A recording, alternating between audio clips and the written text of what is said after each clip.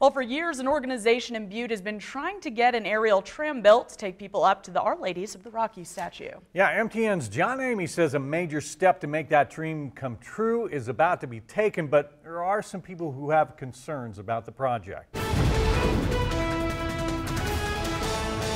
The Our Lady of the Rockies organization in Butte is one step closer to its dream of building a tram that would transport people all the way up to the East Ridge there to visit the 90-foot-tall statue of the Virgin Mary.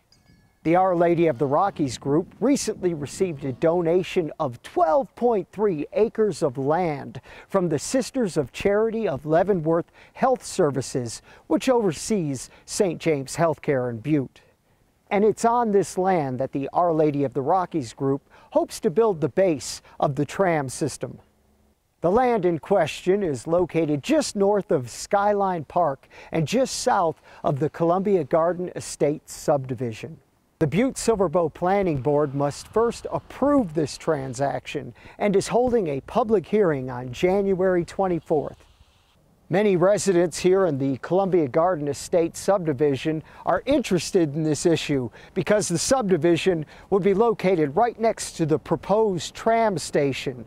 Some residents told me they're concerned about potential increased traffic, how it'll affect the property values, and their view.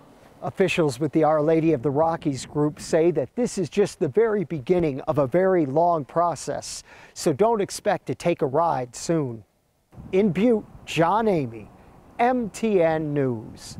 The public hearing will be taking place next Thursday at 5:30 in the evening in the council chambers on the 3rd floor of the Butte Courthouse.